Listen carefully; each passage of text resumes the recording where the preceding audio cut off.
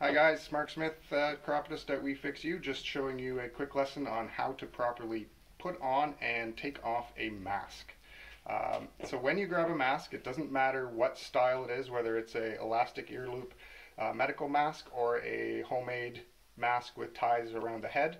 It's the same protocol for everything. So minimize the touching of the front of the mask. That's kind of the key lesson here. Your hands are always dirty. Always assume you're carrying some sort of pathogen on your hands. First, wash your hands. Go to the sink, do your 20-second hand wash, dry your hands, come back, pick up the mask by the elastic bands or the straps.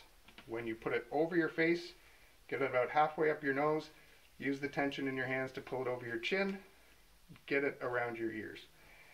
The only time you want to touch the front of your mask with clean hands is when you squeeze it down tight around your nose and give a final adjustment to make sure it's over your chin. So you should have a good seal across here, down the sides, and around the bottom.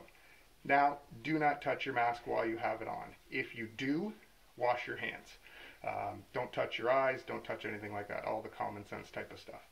Leave it on as long as you can, as long as it doesn't get soiled or wet. When you take off your mask, it's pretty much the opposite. Wash your hands.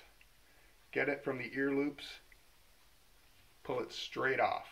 Now, different colleges for different practitioners will have different regulations. For chiropodists, as long as it's not wet or soiled in any way, we are allowed to reuse this mask for the rest of the day. So we can take it off, put it somewhere, like a brown paper bag kind of thing that's kind of rolled up so it can't get dirty, and go have lunch kind of thing. And then do the same thing after lunch to put it on.